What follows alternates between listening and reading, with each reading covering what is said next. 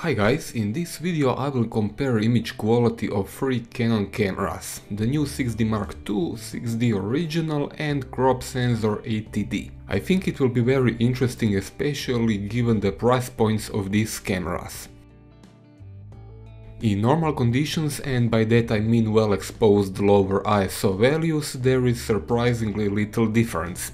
When viewed side by side, differences are extremely hard to spot. It might not be visible over YouTube, but original 6D has slightly different color hue, a bit more magenta color cast and overall slightly stronger saturation by default. Here's another example, and once again, if this was a blind test, very few people would notice any difference. By the way, all images shown in this video are from RAW files and all have identical settings applied in Adobe Camera Raw. Thanks to the highest number of megapixels, 6D Mark II can deliver more detail than the other two cameras. It is not drastic, but for heavy crop it will be visible. Let's take a look at high ISO. 80D with its crop sensor is obviously inferior here. To my eyes, ISO 3200 looks almost like ISO 12800 on full frame. So that's about 2 stops of advantage for bigger sensor. What surprised me is the fact 6D and 6D Mark II are almost identical. In fact, to my eyes, old 6D might even be a tiny bit better. Look at the weaker yellow color of 6D Mark II and also a slight magenta tint in the dark area between two books at ISO 25600. There is a difference in resolution, 26 versus 20 megapixels, so let's take a look what happens when I resize 6D Mark II to match lower 6D resolution. Well, that's interesting. Now both of them seem to have identical noise pattern, but once again Mark II is weaker in colors. And here is the other way round. 6D is now upsampled to 26 megapixels. Noise pattern looks the same to me, but colors are still visibly worse on the new model. And even more, I don't see any difference in detail rendering. It appears as though extra megapixels on 6D Mark II don't matter for high ISO photos. Now let's take a look at dynamic range at ISO 100. I will start with the non-labeled images. I want to see how surprised you will be. I expose this image in a way the lampshade will not be blown out, so there is quite a lot of dark areas on the books. A bit of identical adjustments on images, and this is what I got. Well, this is interesting. 1 and 3 are really desaturated, 4 is better, but image number 2 looks closest to what this scene looks like in real life. For your information, there is a yellow light bulb in this lamp and it really looks vivid in real life.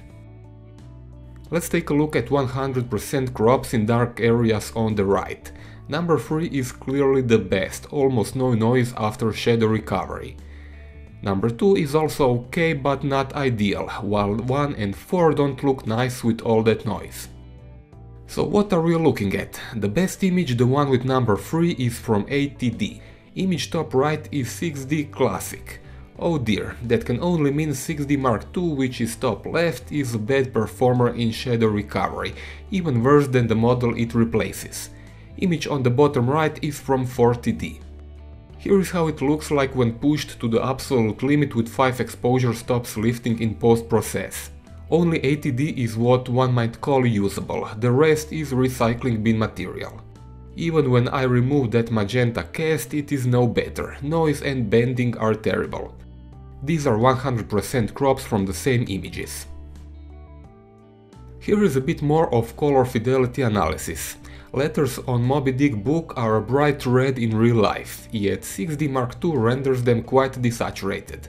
At low ISO, images can be boosted in saturation without any overall penalty to match 6D Classic. What I don't like about this is the fact that we have an extra post-processing step, global color balance can be put off and does not apply for high ISO values. In this example, 6D Mark II simply doesn't have enough color information to be recovered. No matter how much I push saturation, there is nothing to be saturated. Border between colors on this graffiti is significantly better defined on 6D Classic.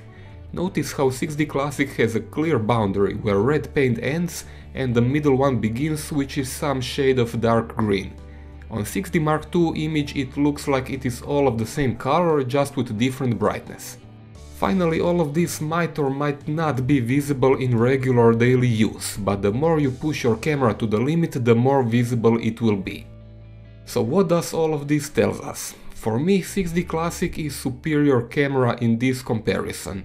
Best colors, best low light, solid but not great dynamic range. 80D is best in low ISO dynamic range. If you shoot mostly at low ISO values, below let's say ISO 1600, 80D might just be the best choice. 6D Mark II costs almost twice as 80D, and while it is clearly superior in low light, cannot match 80D in shadow recovery and has worse color rendering than the 6D Classic. I am disappointed. 5 years later and 6D Mark II not only brings no image quality improvement, but is even a bit worse than the first model.